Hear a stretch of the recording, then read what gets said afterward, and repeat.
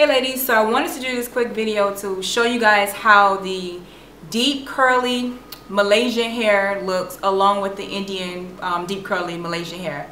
This is the same hair that I have in my head in the previous videos.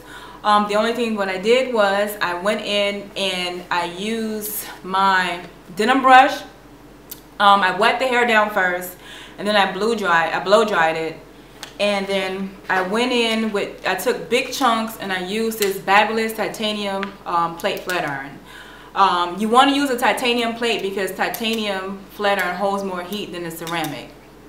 I didn't, you know, this is big chunks. I didn't go in with the small chunks. I just wanted to show you guys how it looks with the simple, quick blow drying flat iron.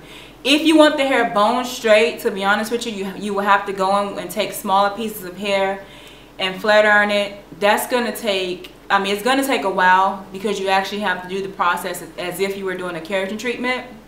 That's a little bit too long for me. I don't want to deceive anyone, so this is a quick look. I didn't put a lot of product on it. The only thing that I did was put a little bit of oil on it. A lot of times when you see videos and you kind of see, you know, a stylist straightening out curly hair, they put a lot of product on the hair. They put a lot of oil sheen on it. They put a lot of spritz on it to kind of hold the hair in straight. I don't want to fool anyone. If this is something for you, then, you know, go ahead and try it. Flat iron it out. If it's not and you want bone straight hair, then I really suggest you get straight hair if you want that look. Again, this is the hair. I really like it. It has a natural look to it. You know when you were a little girl and your grandma would flat iron your hair with the straightening comb? This is actually how it looks in person. It just blends really good with my hair, especially since the top part is natural.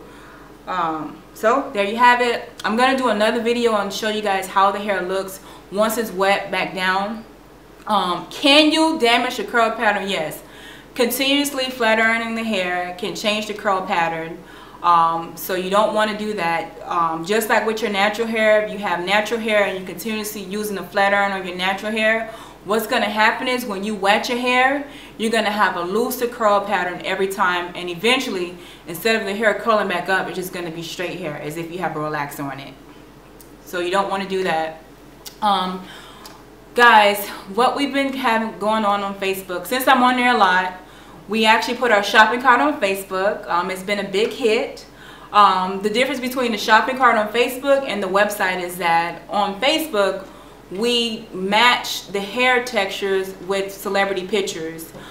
We kind of got that idea because we receive a lot of emails from girls and they send us pictures of different hairstyles and we match the textures up for them, excuse me.